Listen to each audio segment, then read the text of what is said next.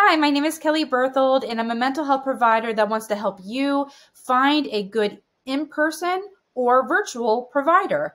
And one of the great free resources that are out there is the Psychology Today Therapist Finder. So we're going to explore this website today. So first, scrolling down, we can see that there is a Find a Therapist at your city or zip.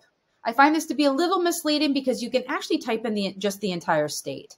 And why this can be helpful is because if you're open to virtual options, you can find providers that are paneled with your insurance or take your insurance that are located anywhere in the state. And that can be a very good thing, especially with nationally long wait lists that we do have in the United States. So here, I'm going to type in Pennsylvania. Okay.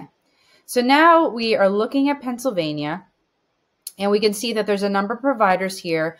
All of these providers are not the only therapists that are located in your community or your state, but are paying to advertise their business through the Psychology Today Therapist Finder website. So I can click on any of these individuals and we can see where they're generally located, whether they can do it in person, which is the chair, or video, and some of their potential locations, their zip codes, to give you, like if it's Philadelphia, it might help you find more of a specific location of where you are. You can also click on their accounts, which we'll do in a minute, to see a larger description. Also, we can see here their phone numbers, contacting them via email, and to view their whole profile. So we can also see that their license, this is a social worker, and their accreditations are listed here.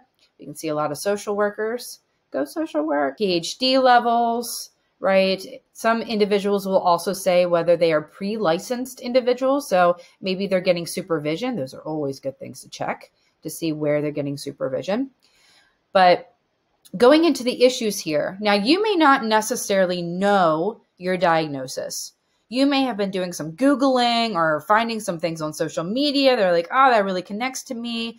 And you may also recognize that you do have specific diagnoses, and this can help you hone more into either what you feel like your symptoms are, or you've had previous diagnoses that you can specifically click on, and this can help you hone in on providers that have maybe expertise or at least experience in working with these challenges and issues. Now, another big one, insurance. So here we can also see that these are potentially all the possible insurances that maybe individual practitioners may take in Pennsylvania. It is possible that these insurances may change based on the state that you have typed in for your preference. If you have multiple insurances, like say Medicare and Medicaid, you can also click on dual insurances as well. For gender, this is how the provider identifies. So they're communicating that they either go by she, her pronouns, he, him pronouns, or identifying as non-binary. Now we get into our types of therapy list. So these are all the potential lists of therapies that either the providers have listed or it could be the complete whatever it is that the Psychology Today system has. I personally don't know that. But what is good to know is that there are a number of therapies here that hopefully are more evidence-based than not, but we can't guarantee that every therapy on here is necessarily coming from an evidence-based background. And that means it's been studied to effectively help people. That's what evidence-based generally means. In future videos, I'll take some of these therapy models and actually break them down of what they are in short form so you get a general idea of what you may be getting into if you were to work with a provider that specializes or has training or certification in any of these particular therapy models. Now, if you're feeling like you're dealing with certain challenges or symptoms or struggles, it may sometimes be helpful just to do your own research a little bit of, hey, what helps with anxiety? And you might find cognitive behavioral therapy, or, hey, I need to work on my sleep. So cognitive behavioral therapy for insomnia, right? So some things may be helpful just to kind of get a general idea, not saying that you necessarily will find the thing that will work best for you, but it's helping you kind of be informed and curious about what potential therapy models can help your symptoms. We can also see here that we can select potential providers that work with certain ages and developmental stages. The prices box may help us see more of what the initial out-of-pocket costs would be with or without insurance. So this could be the full amount that your insurance either pays for, or part of it is paid for through your insurance, or if the provider only takes cash, then you'll be able to see that more specifically when you go onto the individual provider's page.